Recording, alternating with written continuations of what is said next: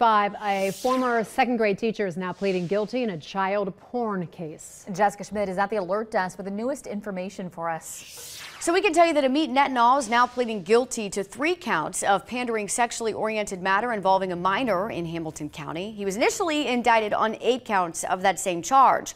Prosecutors say the 61-year-old was trading child porn images on the Kick Messenger app. They also say some of the pictures and videos he had on his devices showed children as young as toddlers being sexually abused by adults. At the time of his arrest in June, he was working as a second-grade teacher at the Rockwern Academy in Sycamore Township. School officials told us then that none of the accusations in this case involve any of their students. Netanel, by the way, is no longer employed at that school. He is out of jail on bond, now set to be sentenced October 29th. He's facing 24 to 28 years in prison. At the alert desk, Jessica Schmidt, Fox 19 Now.